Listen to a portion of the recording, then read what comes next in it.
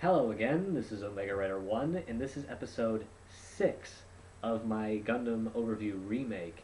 And this is where I'm going to be reviewing my very first Gundam series. Oh, the nostalgia. Now, I remember when this first came out, it was like on the Toonami line of shows, and I really didn't know whether I would like it or not. All I did was saw the preview, and I said, that looks interesting, and I watched it, and it was like, oh yes, I felt because of the fact that it actually had blood and I was very young at the time, I'm like, oh yeah, this is so bad. But once again, it did fall prey to the censors, like with G Gundam. Like we all remember when Hero broke his leg and then fixed it, and like he was shot and there was like no blood whatsoever. But there are some things that I'm going to tell you straight out right now because I am a Wing fan. I'm going to actually tell you the negatives first. First off, this is the very first series where it was focused on the appearance of the characters in particular. This is where the yaoi discussions come in, and I am not going to discuss that. No, not even a bit. Second, this is actually the first series where plot armor comes into effect in a major way. And the reason I say this is because a lot of the series beforehand had those very close moments where you thought, oh my god, they're gonna die, and then they just didn't. But plot armor is specifically defined as basically being able to pull yourself out of a life or death situation. Basically, in a scene where we think that you're dead and you come back from it no matter what. This started in Wing, and it started not with a hero but with a villain. So, I will continue. This starts actually in a time before the UC century, or at least chronologically. This is where the first space colonies are actually being developed, and Earth is oppressing them. How? Zeta. But once again, there's a lot of heavily borrowing from Mobile Suit Gundam. There is actually, it's very similar to the story. They even have their Char. This is actually the first one where there's a Char clone, and I mean like an exact Char clone, where he hides everything, where he like hides his face but has the long blonde hair and blue eyes. It's Sex Marcus, aka Miliardo Peacecraft. But basically, the colonies are being oppressed by the Earth through the influence of the Organization of Zodiac, or Oz, as they're called. There's a lot of Wizard of Oz references in this one, too. So, the colonies strike back with their own little program. They each have a doctor from each of these colonies, a mobile suit designer in their trade, that make a Gundam from each of these colonies, and they're going to send them to Earth in a plan called Operation Meteor. Now, they each also select 5 pilots to pilot the Gundams. And first of all, I would like to say that the Gundams in this one are different from the Gundams in the original. Gundam basically means in the original that it follows the Project V as a prototype. In this Gundam, basically, they also switched the requirements from what was in G Gundam, which is basically, it was just registering the Gundam fight. This one it's made of Gundarium or Gundanium, which is like a material made in space, which makes them invincible to certain weaponry. But anyway, let's introduce some of the characters. There's actually 5 protagonists this time around. 5 of them. Never before have we seen 5 characters who share the main, like the actual protagonist role. Like, it's Doma in the previous one. There's Camille, Uso, Judo, Amuro. You know those guys fit in with the others orbiting around them, but this time it actually centers on every single character.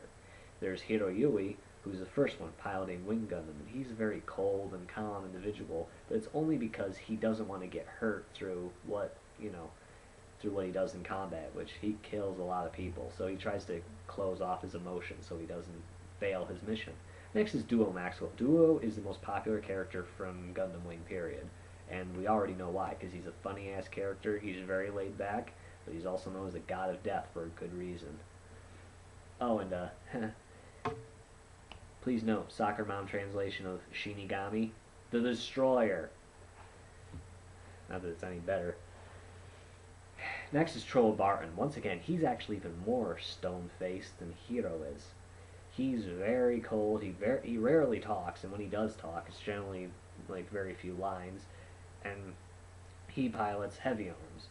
Next is Cacho Roberto Winter. He's the I don't even want to know. He's the peaceful guy of the group. He doesn't really want to fight, but he's still skilled, so I'll have to give him that. He's peaceful, but he still kicks ass too. Then there's Chang Wu-fei, and he's the martial artist of the group. He's a very antisocial guy. And there's not really much that I know about him, really, but oh well, what are you going to do? So these 5 go to Earth, and they wreak fucking havoc. Nobody can beat them at all. So basically Oz sends in the Lightning Baron, Zex Marcus, or Marquis, or whatever the fuck it, Marquis, I'm going to say, Marquis. And he gets his ass kicked too. This is where plot armor comes in, because no matter how many times you think that Zex dies, he just doesn't die. He just comes back from everything. It's the same thing when he's Milliardo Peacecraft too. At the end of the series, you think he dies, and then he comes back in Endless Waltz. Fine. But I digress. So far, like this, as the series goes through, Hiro falls in love with Relena Peacecraft, though he doesn't make it really obvious. Of course he loves her, but he's going to stare at her instead. If I had to say anything, this was the very first series that involved the pretty boy image that Gundam is now famous for today, unfortunately, which basically means it became mainstream anime through that. And that has kind of actually ruined the series a little bit for me. However, I will praise the fact that they actually decided to do the multiple protagonists and all the different storylines and backstories with them, just like what G Gundam did, which actually made it a little bit more interesting, because because in the previous series, if you didn't like the protagonist, what else was there? But now you've got 5 guys to pick from. I know my thumb was cut off in the image, so I'll do it again. There's 5 guys to pick from now, as well as the fact that, oh well, here's my one little problem with it. There's only 2 villains, really. Not that, you would say it was a problem, but it's kind of disappointing that the only 2 threats were that there was like only 2 threats to these guys throughout the entire series. It was Zex Marquis, Milliardo, I'm just going to call him, it was Milliardo, and the leader of Oz, Treize Kushernada. That was it. These were the only 2 guys that could fight the Gundams on par, skill-wise. This also started the trend of the overpowered protagonist. Note that, because there's very few villains that could actually face these guys. And even then, it was like only Hiro who could really match up to either of the 2. So I did have that problem with it, as well as the pretty boy aspect. But on the whole, I did like a lot of the mobile suit designs. Like with G Gundam, I like both of the mobile suits designs.